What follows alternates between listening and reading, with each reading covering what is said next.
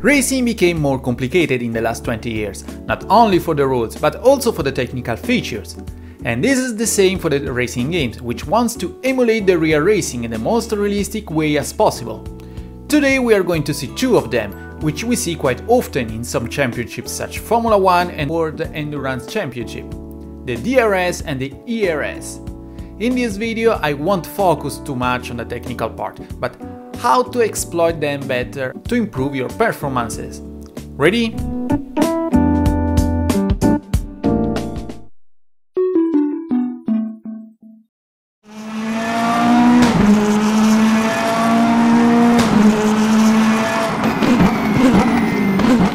As you know, faster you go, higher will be the drag resistance to your car because of the air.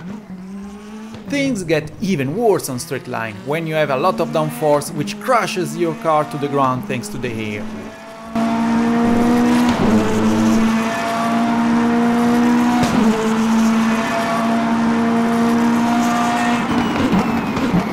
You get even more drag and because of that a lower top speed.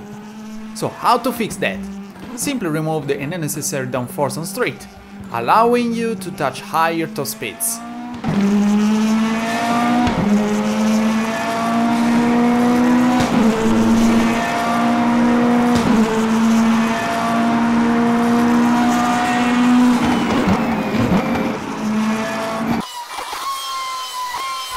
But of course, if you forget to remove it after the straight, this will happen.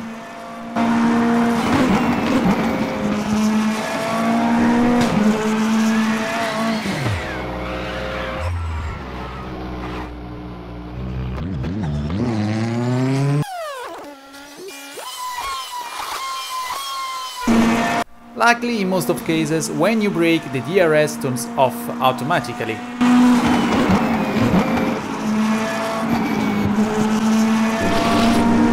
The gold question is, when is it better to turn it on? It depends. For example, according to Formula 1, during a race you can activate the DRS after a few laps after the beginning of a race, and after you can activate it only when you are less than 1 second close to your opponent in some areas of the track called DRS zones. So the use of the DRS is quite limited and it's made only to get closer to your opponent or to overtake him, in a too easy way if you allow my opinion, but this is another story. During qualifications you can use it all the time you want on the DRS zones to make your fast out laps. I highly discourage the use of the DRS on rainy sessions or when the tarmac grip is low. In these cases you need grip and activating the DRS could be a suicide.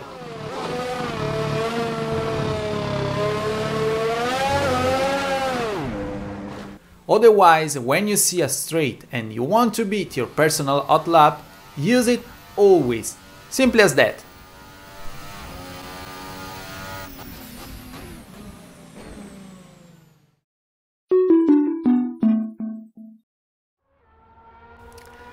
The story here is a bit more complicated compared to the DRS, and I'll explain you the reason.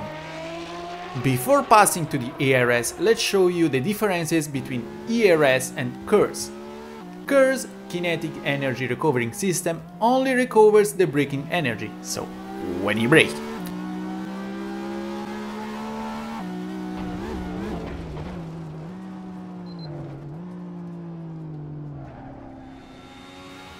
While the ERS, Energy Recovering System, recovers the energy from both braking and engine heat. Thanks to this hybrid system from both petrol and electric engines, your car features more horsepower.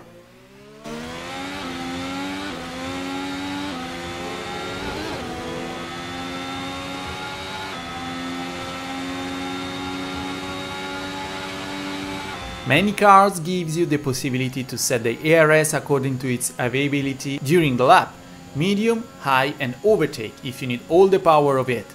You can also set it on manual and activate it, or simply keep it on low and give yourself a boost when you need it the most. But how to exploit better the extra horsepower given by the ERS, avoiding remaining without energy when you need it? You have to watch at several parameters: the track conformation, the track length, the car specs, the traffic, the tire status, etc. Let's take the moments when it's better to don't use the ERS or set it very low. At low speeds, because you risk to spin. On very short straights, where the gain in terms of speed isn't too big.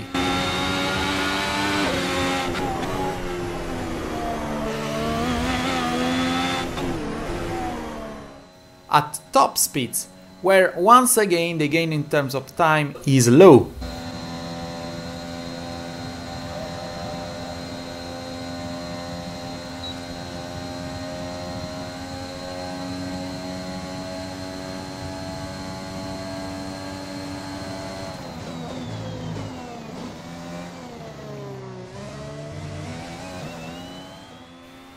And when there is too much traffic in front of you.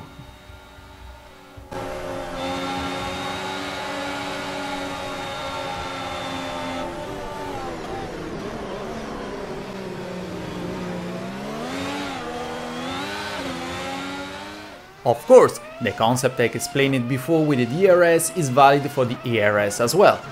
Be sure you have grip enough to transfer all the power from the wheels to the ground, otherwise it's useless to use it.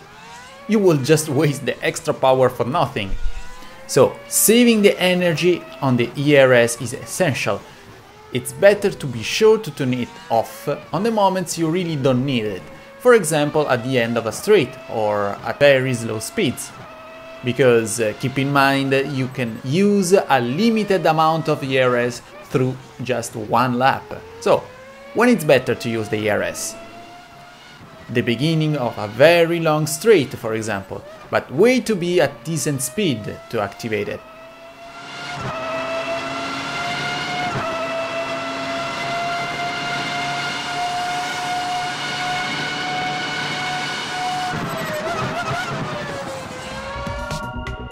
As you know, putting more power while cornering increases the probability to spin, so be sure you have a good dose of traction when you want to boost your car.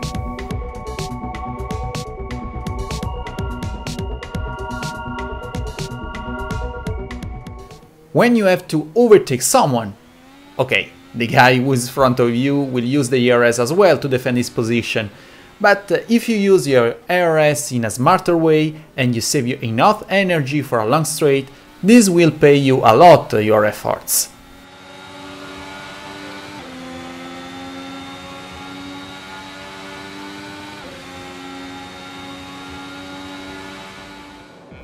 The ERS is useful especially in the first two laps, where there is more probability to overtake your opponents, because all the cars are very close to each other. The ERS is a precious ally in this case, because somehow it's easier to overtake at the beginning of the race through the confusion instead of the middle of the race.